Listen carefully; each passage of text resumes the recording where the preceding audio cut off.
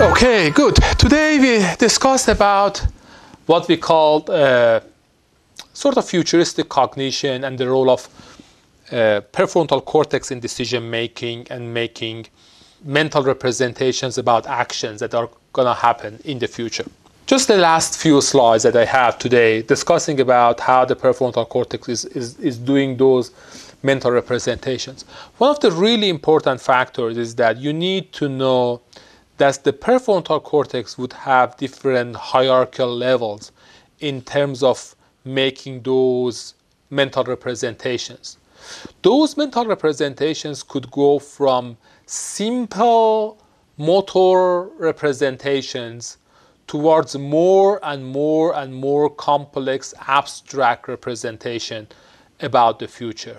And these abstract representations could get to something like episodic. So you can see the future, the events that are happening as something like futuristic episodes that are going to happen in the future for you.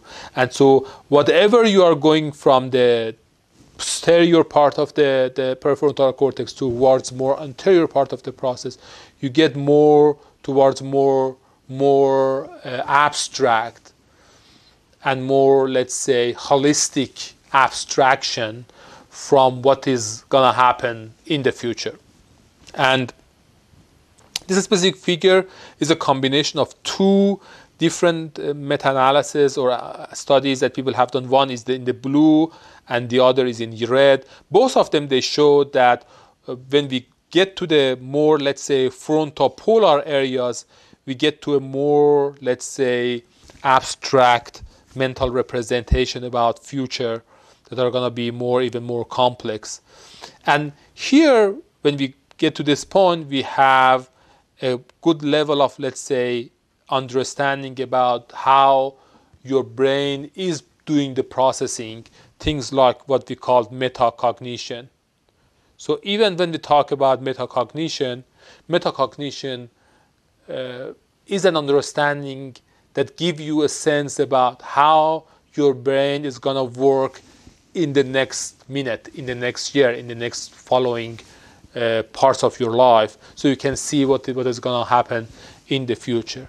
And even this level of understanding would get to what we call understanding about self. And when we talk about self is about future. Why self is about future? Because self is about hope, the hope that we have, the plan that we have, the values that we have. And every single piece of these items are about future. The hope that we have for future, the plan that we are going to have to future, the values that we are going to use for evaluating what is going to happen in the future. And all these things at the end would make what we call self. And that is the reason I think that what we develop as self is something that is highly related to what we know about the future. And of course, I told you that many other things like memories, whatever we have about past, would contribute to this image that we make for future. But definitely those futuristic aspects would contribute significantly to whatever we are making from ourselves as self.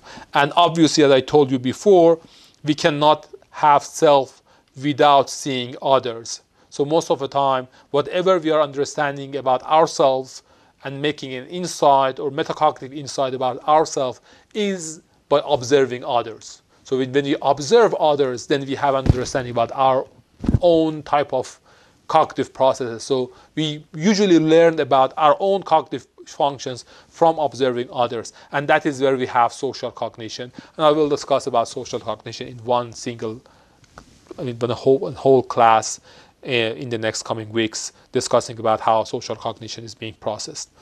And we can get to even minor details in terms of how these level of abstraction and sophistication could be happening even within the dorsolateral prefrontal cortex in terms of starting from really simple cognitive processes like response selection, match, non-matched rule, things that are basically simple, to things that are more, let's say, sophisticated and abstracts, like dividing goals to sub-goals, making some episodic goal monitoring in terms of, okay, I'm going to get to this goal, and I have a futuristic memory from this goal that is going to happen, and then shifting from seeing what is happening inside me and outside me. And this shift is what I was discussing with you about in terms of you need to have a metacognitive ability to be able to shift from internal to external and navigate this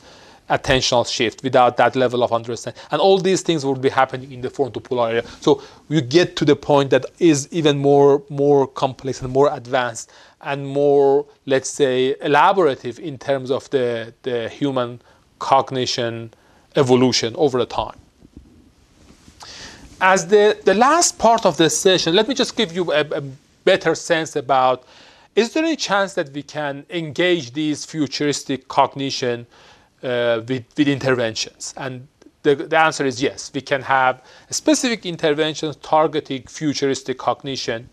We can help people to improve simulation of futuristic cognition. So trying to simulate a mental representation of a specific autobiographical future event, trying to help people to simulate what is going to happen in the future, and then helping them to predict, okay, what would be the likelihood of a specific reaction on that specific autobiographical future events that I have simulated in the previous phase. So you can do simulation of what is going to happen in the future.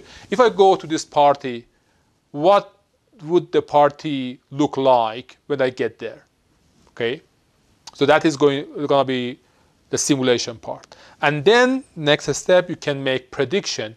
Okay, people are going to offer me to eat these high calorie foods. Okay, so I'm making prediction. What would be the likelihood of these kind of events that are going to be happening?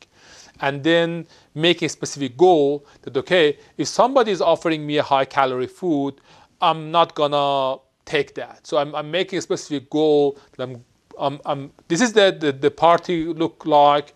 They are going to serve pasta and these types of foods, and people are gonna eat those foods, and there would be lots of drinks and things that are totally out of my diet.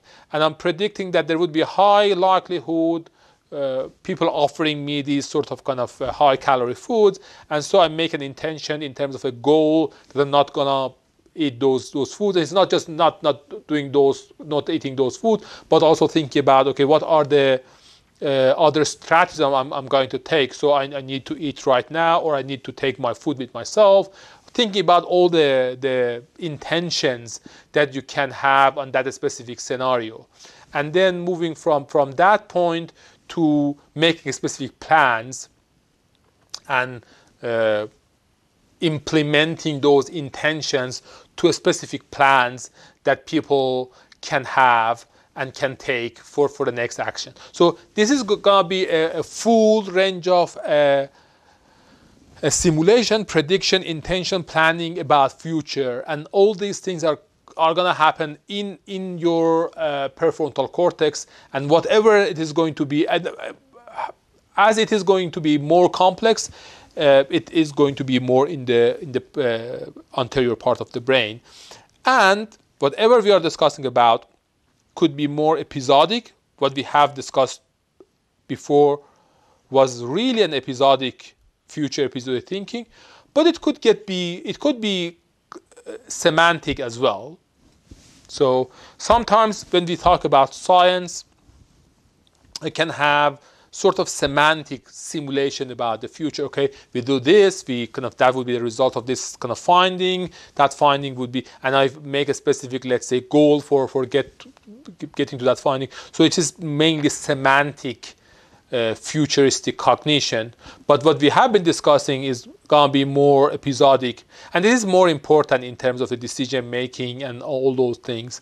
And we call this process episodic future thinking, or what we call EFT. And this EFT technique is something that we use in different interventions. For example, in the package that we already have, we call Neurocognitive Empowerment for Addiction Treatment, we help people to specify a problem and list the problem, and this is going to be the simulation part that we discussed about, and then doing prediction, and then making sort of intention and plan, and optimizing the intention and plan in the evolved process. So we developed a model that we called slide, and we use slide, and we train drug users to use this futuristic episodic thinking to be able to put themselves in specific scenarios that are going to happen. So even sometimes we just give them drug cues to them, and then we ask them, okay, if you are in this specific scenario, if you are in this specific situation, and everything that are happening around you, how you might be able to simulate what is happening, predict the responses that you might have, make a specific intention based on the goal and values that you have, and plan and organize whatever you are going to do, and implement those intentions in the next step. So that is what we develop as a sort of interventions. And as I told you, there are many social, cognition, and also childhood development implications to whatever I discussed today. And there are significant pragmatic implications in terms of parenting, even what we call social engineering and cognitive engineering of societies in a way that are giving us a sort of, or giving people a sort of a futuristic prospection about what is going to happen in the future. And also there are some other spiritual, sort of even religious implications in terms of how religiosity is giving people a sort of a futuristic cognition. And if you remove the futuristic part of religious practices, I mean, you would not have any religiosity. So whatever we are practicing in different sort of religiosity, especially in the Judo-Christian Islamic axis, or even in what we talk about Buddhism, it's just about what is going to happen in the future and how we are going to respond to that. So these, let's say, futurist aspect of these religious or spiritual practices could be an integral part of whatever we know from these practices. So whatever I discussed about today go back to the simple use of a small stick to find something in a hole by a chimpanzee, and how they are related to each other from this really seem as a simple function towards more complex human cognition and human culture. Thank you very much for joining us today. I hope that I did not make you tired today, and I hope that you enjoyed from the discussions that we had today. Have a super nice day, night, or whatever you are going to have in the next couple of hours. Take care.